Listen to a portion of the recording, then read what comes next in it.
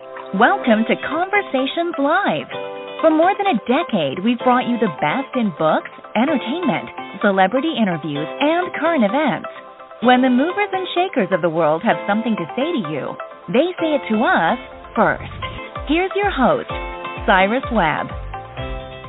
And welcome back, everyone, to Conversations Live. I'm your host, Cyrus Webb. Glad you all could join us once again. Both for those tuning in here on the radio dial in Mississippi at WYAD 94.1 FM and WYADonline.com. We're glad that you all could be with us. Also, joining us are our friends at iHeartRadio and Amazon Music Podcast. We're glad you all could be with us as well. We're excited to welcome Director Wes Miller to our program today. Wes is someone who's been able to do what he loves and helping to bring stories to life, including his brand new film that's out at the time we're doing this show today. It's called A Day to Die. As an all-star cast, it's out right now in limited theaters, but also on demand. We'll remind you of that and how you can stay connected with Wes, too. Wes, thank you so much for the time, man. Really appreciate it. Yeah, thank you for having me, man.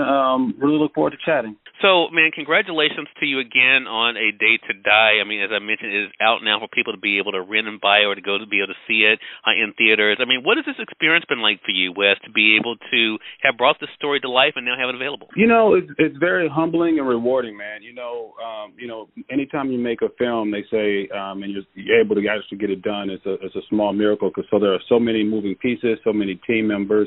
I've been blessed with a really great team and was blessed with a great, cast on this one. And, just watching it from, going from what you see in your head to what you see on the screen to, seeing it through the sound mix and then actually sitting with an audience and seeing them react to the characters and the messages and the action, in the film, man, it's just really, really humbling. And, it's just a nice reminder of why we do all the hard work and make all the hard sacrifices. I do feel like, cinema is like the church in the 21st century in many regards, man, especially when we're able to actually congregate in the theater and have a shared experience and hopefully leave you with smiles and thoughts and questions and discussions afterwards. Yeah.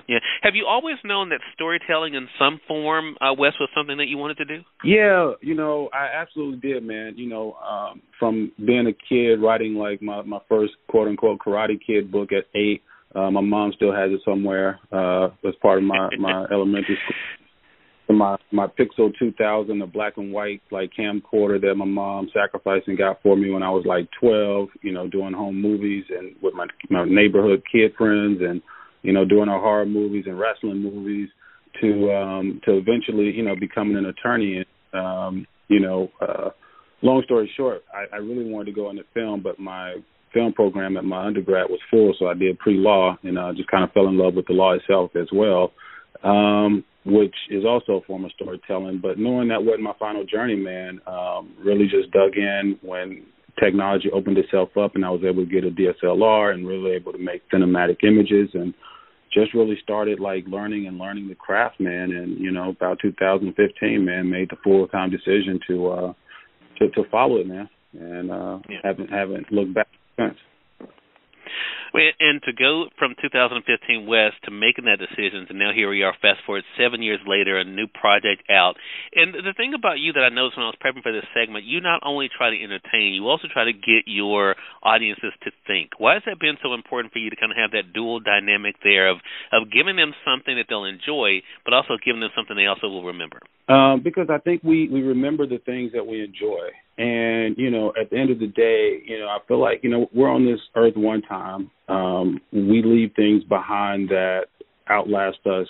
And, as a filmmaker, you kind of want to share your thoughts and your passions, with the world. But also, like I said, you want to entertain. You want people coming, watching your films. And then, and as a filmmaker, you have to be cognizant of the business side. Like, they want, they meaning the financiers don't want to lose their money.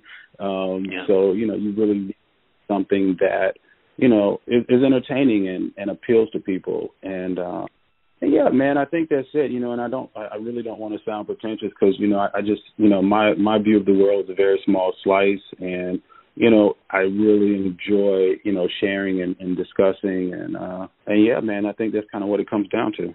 And that brings us to where we are now with the Day to Die, as I mentioned, an all-star cast. I mean, let's talk about that. I mean, it's one thing for you to be able to do what you love, Wes, but then you're working with these individuals. I noticed last year I had on the radio side here in Mississippi one of the co-stars on the program, Gianni, and we were talking about him coming to Mississippi, and he of course he couldn't talk a lot at the time about what he was working on, but I mean to kind of now see this project, I was able to see it on Prime Video. I mean to kind of see it unfold. I mean, what was that like for you to have these particular cast members being able to bring the story to life? It was also another very humbling experience, man. Speaking of like, Kevin, Leon, Frank, and Bruce, these are all, amazing actors and legendary. And that's not even just speaking of the more supporting cast like, Gianni and Alexander and Vernon Davis and Brooke. It was, and Curtis Nichols also, it was really, and Muhammad, man, I can keep naming all my cast, man. It was just so amazing. I was so thankful that they trusted me to help tell this story, and I was so thankful that they were able to bring themselves to the characters, and they're just consummate professionals, man. And so it was just a joy, almost like a master class of watching these actors, and you're prepping the scenes and walking through the scenes and you're getting ready, and then when you find the scene and you really see what the scene is about and where it moves and where the switches are, and where the transitions are, and everything just started to land. You're like, oh, okay, here we go, and then his camera's up. And so, yeah, man, I'm just, in awe, of that experience. And, I haven't done this, and I probably will one day, but, I haven't really taken a step back and taken a view of it, to kind of like, quote unquote, revel in it at all. Right. Because we've been grinding and working and, just want to continue doing it. One day I probably will, but right now, man, it's really, foot to the grindstone and keep rolling, keep working hard. Yeah, and then I think, and shout out to Leon too. I definitely need to mention him because he came on the program last year too. But I think there are so many moving parts in this film. So I have to ask you selfishly a couple of questions, Wes, since we are one of the platforms we're on is the radio side here in Mississippi. How did you decide on Mississippi for the location? So the state, we decided on the state because Mississippi has, a really good tax incentive. So for the financiers, the state that they approved and made sense. I settled on Jackson for a couple of reasons. One, they had a really rich urban landscape. The downtown, it's not huge, but what they have is like really beautiful, really nice architecture. Yeah. It makes it feel like a big city, and if you shoot it right, like it can feel like any big city in America. And then two, the people, man, the mayor, the Senator Horn there, like they really welcomed us, with open arms, and the fire chief, police chief, like the whole city, man, they just really like, opened their arms up to us, man. And so like for me, I always want people on my team who want to be there, who want to have fun, and who I trust. And, they just opened their arms up like family, man. And, like, we just had a really total wonderful experience. Well, I tell you, that's the thing I love about the state. I mean, it definitely is that way. I mean, I don't think we get recognized for that enough because there's so many other crazy things that happen sometimes here. But you're right. The people are great here. Yeah. I want to talk about, though, now that I've seen the film, about something you just mentioned, because it was so funny. I knew it was shot here. I missed the premiere you guys had last week. We'll have to talk about that, Wes. I didn't get no invite. but look, I was watching this thinking, this don't even look like Jack. I mean, it looked amazing. I mean, so I want to talk about that experience because, I mean, from the overhead shots, and, I mean, you're exactly right. I mean, knowing it was shot here is one thing, but the way that, I mean, what was that like for you to see how all that came together to create this really great cinematic film?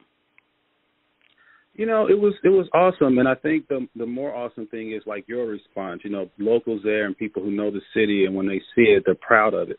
And look, man, like life is about experiences, and how many times in life can you go to somewhere and see your place where you grew up that you've seen negative headlines about, that you've experienced the positives and the negatives, but go and really get that sense of pride of like, wow, where I live is really beautiful. And even for a lot of the locals to be able to come to get a red carpet experience, it's like a once in a lifetime, thing for a lot of people. So, right. It's just one of those joyous things of being able to give back, and another reason why we do what we do. So that was really great, man. And I'll say, man, it's just like my guy on the ground, Curtis Nichols, did a great job in giving us some guidelines, and we got on the ground, we went and we looked. We picked out, all these locations, and then it's really about camera placement at that, man. And like at the beginning of the film, where the kid's coming down the stairwell, the external stairwell, man, that could be like New York. Right. My 3-year-old was with me when we went to the New York premiere, and we, in New York. So we're walking down the street, and we see some of those fire escapes. And she was like, "Dad, that's like yours. Is this where you shot it?" I'm like, "No, babe, that was done in Mississippi, but it looks just like it, right?" She was like, "Yeah." So, that's cool, man. So, yeah, Jackson does have that mixed architecture, man. You just take a little time to, really, look for it and train your eye on it. You'll find some really wonderful places. What a great thing. We're going to actually let our audience know how they can be able to watch the film, Wes. One last thing I want to mention, though, is you made a post back in May of 2021, because one thing we haven't talked about, you were able to do all of this in the middle of a worldwide pandemic. And on Instagram, for those who are not following Wes, you can find him there at I am Wes Miller. You posted this on May 2021. I started with nothing more than a dream and a prayer, and been putting a whole lot of work. We got this done in a pandemic. So excited to share this one. And of course, talking about the film we're discussing here at Day to Die. What was that element like? I mean, outside of everything we've talked about, you had this great cast. You were able to do what you need to do in the city, but you were doing it in the middle of everything all of us were dealing with the pandemic. What was that layer of it like? Man, it was difficult, and again, a lot of people, my first time, having to shoot with those restrictions, with with masks and testing every day, and social distancing and being smart. So it just added a layer of challenge, and I think it's just like, I guess I'll use the football analogy. It's like when you're playing a game and, the referees are making some calls against you. You just have to still dial in and do your thing. And I think, after the first couple of days, it just became, all right, this is part of it. You just build in a little bit more time and, stay safe and get it done. But, yeah, it was really challenging, man. Thankfully, we didn't have any, positive COVID tests. Which is a very good thing for my crew and my team. Like, they took it all serious, and right. cause you could get a little complacent sometimes because there's so many moving pieces, and so yeah, it was difficult, man. But like I said, we just dialed in, and safety first, and then get everything else after. So yeah, we made it. Yeah. And now it's available for our audience in Mississippi to be able to see in the theater and also in other places in limited release. But anyone can see it now by going to your favorite streaming site. Of course, our partner is Prime Video. You guys can rent or buy it there. Again, the film is A Day to Die. And one of the big things I took away from it that I think is universal, Wes, is what would you do to save someone you love? I think that's a question these days all of us can kind of think about, especially if we look at where the world is right now.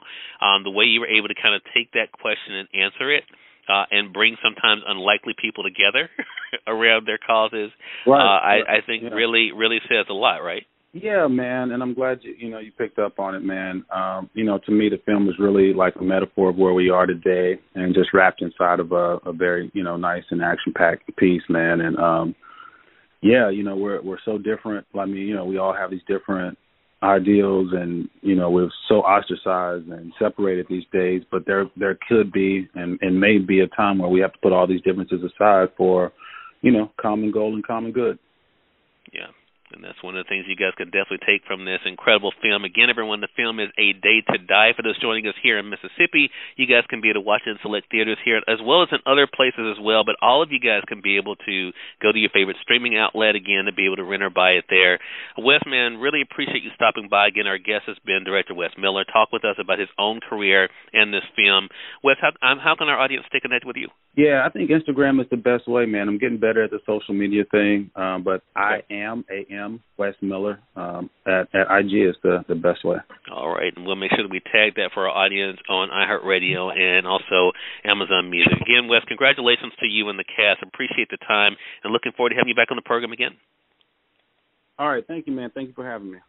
Hey, glad to do it. And we thank your audience for tuning in to another great segment of Conversations Live here in your community station in Mississippi at WYAD 94.1 FM and WYADonline.com. And until next time, I'm your host, Cyrus Webb, saying as always, enjoy your day, enjoy your life, enjoy your world. Thank you all for choosing Conversations Live. Now let's go make today amazing. Take care.